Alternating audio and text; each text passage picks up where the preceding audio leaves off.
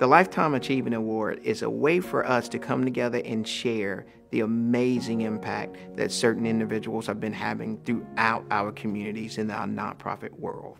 Bring a lot of nonprofits together and celebrate them and give gifts, but we wanted also to identify someone in the nonprofit community each year who really stands out and has had a lifetime of achievement in helping nonprofits. We haven't given it every year. It's a high bar to earn this award, and it's pretty easy to give it to Pam because she's had quite a lifetime of work in nonprofits.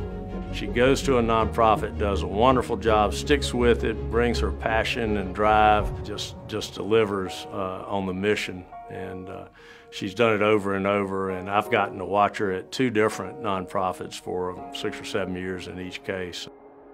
Her health situation and her work is one and the same. She was diagnosed with breast cancer back in 2010, went through the process, had the treatments, and then had a recurrence a few years ago. So now she's living with stage 4 metastatic breast cancer, which currently has no cure.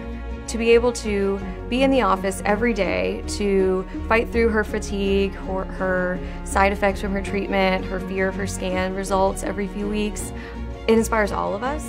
One of our values at Coastal is to be bold, and at Komen there's a bold goal to reduce the number of breast cancer deaths by 50% by 2026. And so, being bold for Coastal is all about being innovative and doing things that people say couldn't be done.